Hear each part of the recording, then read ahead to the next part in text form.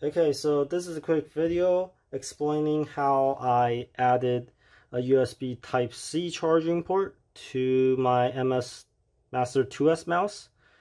And so if I take a USB Type-C cable, okay, Type-C cable, and I just plug it into this Type-C port on the mouse, it would actually charge the battery. So I did this because, well, in the previous video, I replaced the battery with a 1200 milliamp hour battery because I thought the old battery was dead because it wasn't charging, it couldn't take charge.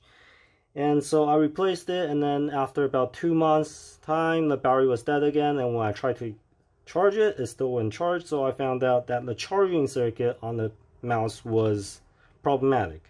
So I had to find a different way to charge the battery that's inside the mouse, right?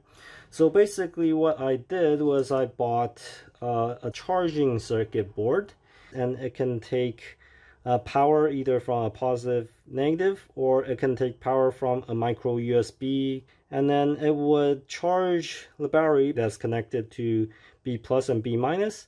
And when it's not charging, the battery can output that power through the board, and it will come out from out plus and out negative. So now the problem is that because the charging port ends at the edge of the board, if I want to access it from the outside, I will have to cut a huge hole. So basically I took an adapter that goes from micro B to Type-C, and then use that to extend the board out from the inside to the outside of the mouse so that I can actually plug in a charging cable. Now the wiring is very simple. You just have to find a space to put this board. I've wrapped it in tape because I was afraid that it would short circuit something inside the mouse. So I've wrapped it with tape. So here's the power that comes in through that micro B, or through the Type-C adapter to micro B, power comes in. And then the B plus and B minus simply go to the battery. So the plus, B plus go to the plus on the battery, and the B minus goes to the minus on the battery. Then to output power from the battery to the board, basically you just take the out plus, which is the red wire, and connect that to the connector on board.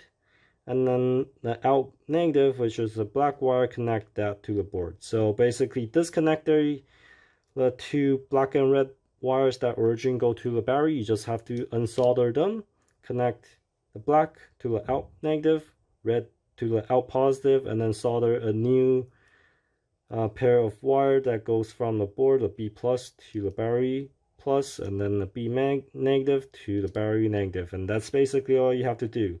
And then you just find a place, stick the board in. So I use some double-sided tape to stick it down in this cavity here.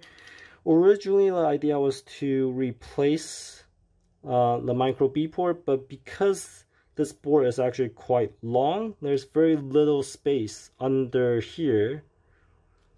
There's very little space under here for that charging port to go. So I've tried to place it in a lot of different places, and this was really the only place I could find space for. So not the best placement, because if a charging port is here and when you're using your mouse, there will be a wire that runs out here, which is slightly annoying, but there's really no other place for that board. So yeah, hopefully this is informative.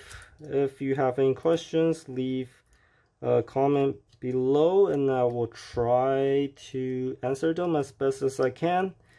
Yeah, so that's basically how you add a Type-C port to your MS Master 2S.